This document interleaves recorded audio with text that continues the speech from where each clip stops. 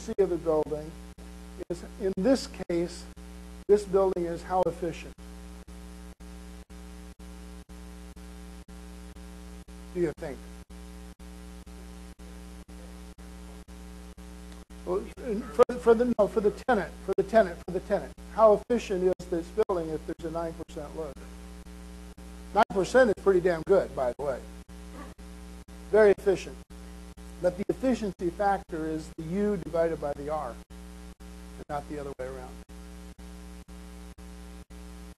You just divide the U by the R, and it's not, of course, it's not, what do they call that? It's not an inverse proportion. It is an inverse proportion. It's not complementary. You can't say it's 81% or 91. Can't say it's 91% because it isn't. What is it? Somebody done that math? It'd be usable 8648 divided by 9428. 8648 divided by 9428. See, it's not 80.